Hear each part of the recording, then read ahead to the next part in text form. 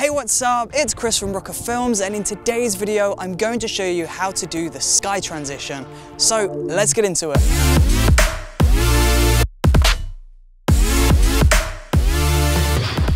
Like the title implies, the sky transition uses the sky to transition from one shot to another.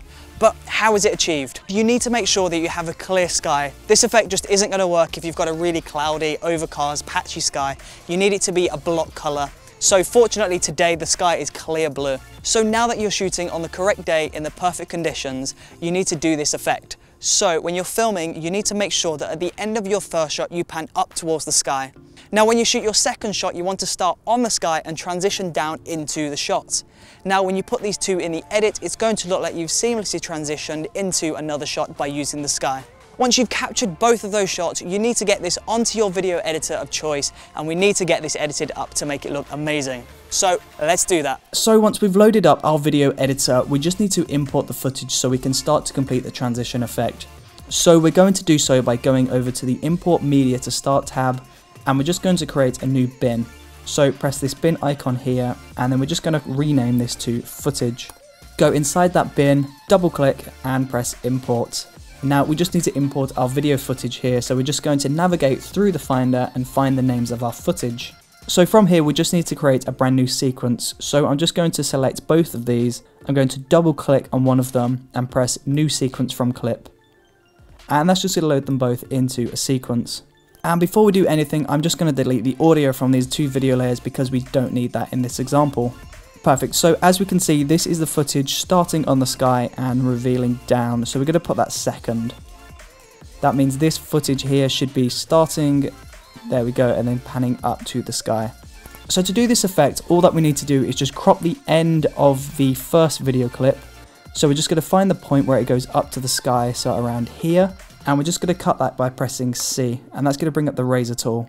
And then from there you can just cut and then delete this video clip here. Now we're going to do the same thing for the second clip, but instead of doing it for the end, we're going to do it for the beginning of the clip. So we're going to go across to the point where the movement starts roughly, that's around there.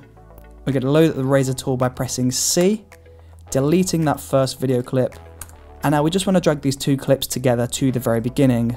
Now if we watch that back, you'll notice there is a cut there. You can see the sun flare jump all of a sudden from here, all the way over to here, so it's a bit obvious. So to smooth this out, we just need to add a crossfade. So we're going to go into our effects tab, we're going to go over to video transitions, into dissolve, and then we're going to drag this cross dissolve over onto the transition between these two clips. Make sure that it's not on the first layer and make sure that it's not on the second layer. Make sure that it's on both of these video clips here. And once that's in position, you just want to drop that. Now if you watch that back, that's going to be much smoother. And that's absolutely perfect. That's how you do the sky transition. Now the sky transition is a super easy way to transition from one shot to another, and it can look really creative and really artistic when done correctly. So feel free to use this in your project as much as you so desire.